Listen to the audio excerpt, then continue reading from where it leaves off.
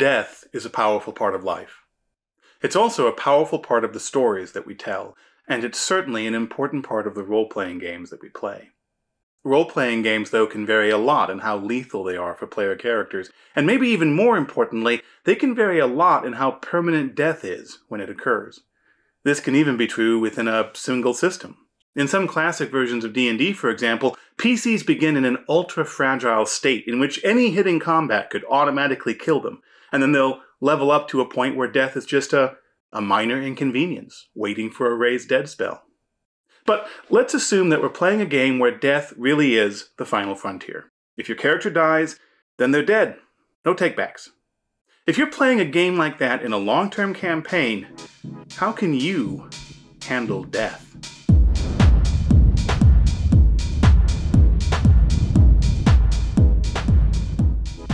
One way to duck this question entirely is script immunity.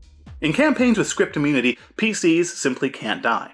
This might be a feature of the rules. For example, in Magical Kitties Save the Day, there are consequences for the kitties suffering owies, but the kitties can't actually die. That's not part of the game. It's even more common, though, for script immunity to be a metagame conceit that's openly or silently respected by the table. In those situations, there are a couple common approaches for making this work. First, you can simply overrule the mechanical outcome of death. The NPC always misses the final lethal blow, or the PC always succeeds on their final death save. Alternatively, you can interpret the mechanical outcome of death to mean something other than death. For example, the PC is simply knocked unconscious instead. Now, in games that openly acknowledge that the PCs have script immunity, it's also not unusual to have the caveat that a PC can die, but only if their player wants it to happen. Well, okay, but why would a player ever want their character to die? Well, script immunity is often a technique favored by dramatists, and death is dramatically powerful, particularly if you can choose the perfect moment, whether that's the ultimate self-sacrifice or a tragedy that you know will echo across the campaign and never be forgotten. Which is also why I want to focus less on how to avoid PC death and focus more on what comes next. Now, the first option is to actually remove the player from the game. Their PC was their agent in the game world after all, and now that their agent has been destroyed, they have no ability to participate in the game. Now, in many ways, this is the opposite extreme from script immunity. Where immunity completely removes lethal consequences from the game, the all-or-nothing approach of player elimination makes those consequences about as meaningful as they can be. On the other hand, both script immunity and player elimination recognize how momentous and important death can be to a narrative. They're just choosing to emphasize that importance in radically different ways. With that being said, of course, I've personally never seen player elimination used in a full-length campaign. Whether you're playing at a dedicated table or an open one, it's difficult for me to imagine what it would even look like, except for some sort of deliberately experimental game. But it's far from unheard of to see it used in one-shots or convention games, and it can be deliberately built into games like 10 Candles or Dread. The heightened stakes and grim finality can make it a particularly powerful choice for horror games. The far more common choice, of course, is for the player of the dead PC to create a new character so they can continue playing. There are a couple of speed bumps to watch out for when creating replacement characters, though. First, there's the time required to create the new character. This can range from trivial in some systems to complex and time-consuming in others. There can even be some games where it's downright baffling.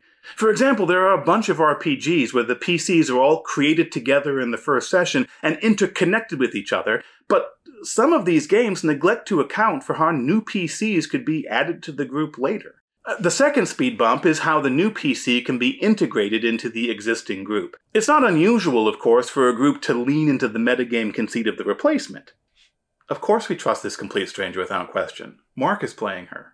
But when the group is in the middle of a vast dungeon, or lost in the untracked wastes of an uncharted jungle, there can still be the question of how and when this new character can actually show up and join the group.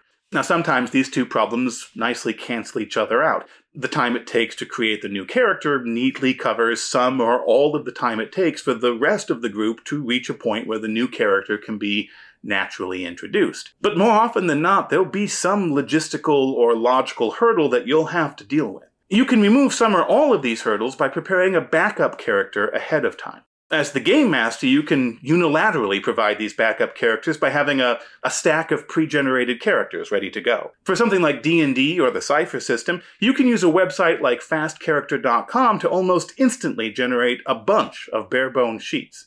Alternatively, you might want to have something a little more substantial in your pocket. For example, in their Red Star Rising campaign, GUICube, the sponsor of today's video, who also have a new campaign called the Tomb of GYZAENGAXX coming to Kickstarter later this month, include a couple dozen pre-generated characters, each not only ready to play, but also featuring a beautiful custom illustration and lush, detailed character backgrounds filled with pre-built hooks that will tie the characters directly into the ongoing adventure.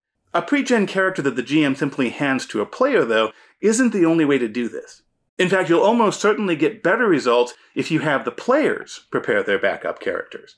Whatever form the backup character takes, it will obviously help us to get over our first speed bump, because the player can instantly pick up their sheet and begin playing their new character without any delay for character creation. But if you also make the effort to give each backup PC a clear connection to the group, you can also smooth out our second speed bump.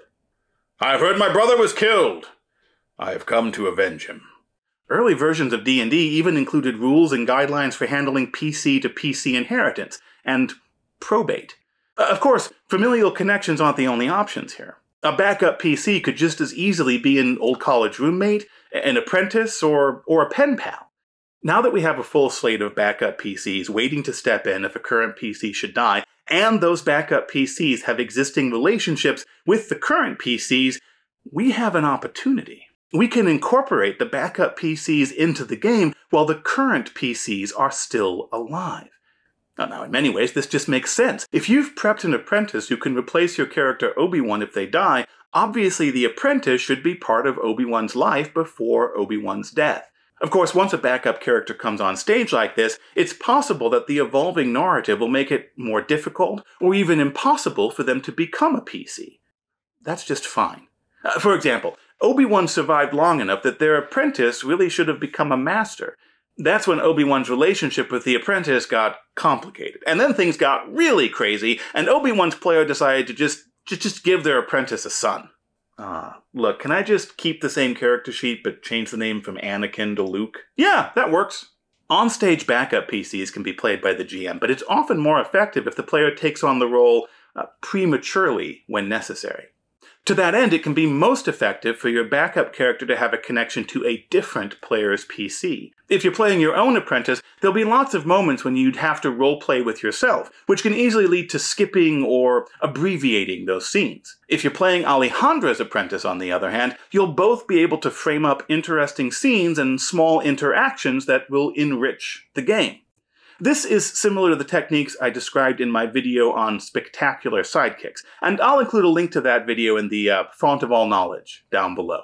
Now, along these same lines, you can flip cause and effect here by letting the player of a dead PC take on the role of an established NPC. Even if the NPC wasn't intended to become a PC, the fact they already have an existing relationship with the other PCs makes it easy to quickly integrate them into the narrative. Now, another variation of this is to create a common pool of backup characters. Instead of having each player create their own backup character, you just have one or two or maybe three backup characters for the whole group. And whichever player's PC dies first simply grabs whatever character they like best from the pool. These backup characters might also just be temporary roles, which can be played until it's convenient to create and bring in a fully fledged new PC. For example, when I was running a Trail of Cthulhu campaign, we needed to bring in a new PC while the group was in the middle of a vast desert. It was likely to be several sessions before the group returned to civilization and the player's new character could join the group.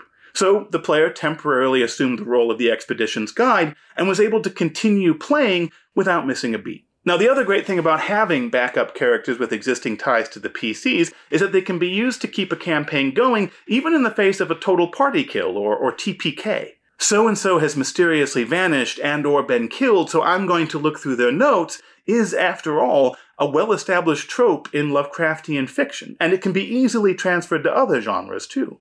Laying the groundwork for this kind of insurance policy can be used to frame epistolary play and blue booking, which was the topic of another video I'll include in the font of all knowledge. This, in turn, will encourage the players to keep notes and engage in different forms of role-playing that can greatly augment your campaign. You also, of course, don't have to wait for a PC to die in order to swap to your alternate PC. There might be any number of reasons to do so.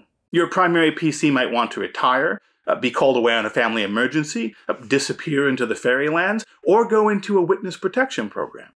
Or maybe you just want to switch things up. In fact, you can swap back and forth between your PCs, or across multiple characters. If your group has established a common pool of PC options, you might even find yourself playing the same character that was previously played by a different player. And we've just reinvented troop-style play again, which is a topic that, once again, we're going to have to tackle in a future video.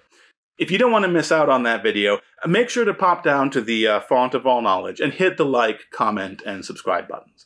While you're down there, also take a second to click on the link to GUI Cube's Tomb of GYZAENGAXX. Developed in collaboration with Luke Gygax, son of the late Gary Gygax, the Tomb of GYZAENGAXX is an enthralling, lampoony, and grimdark mega-adventure and campaign setting that pays tribute and homage to the legendary creators and adventures that forged the legacy of D&D. I'll be talking more about the tomb, the village of Atholm, the village of Bloom, and the Dark Temple in future videos. We're also currently running a community challenge on the Alexandrian Discord to design Easter eggs for the tomb. Join us there to check out entries like the Mask of Zeno, the curious nesting armor, and the giant's billiard table. I'd also love it if you shared one of your own, and GUI Cube would too. Good gaming. I'm Justin Alexander, and I'll see you at the table.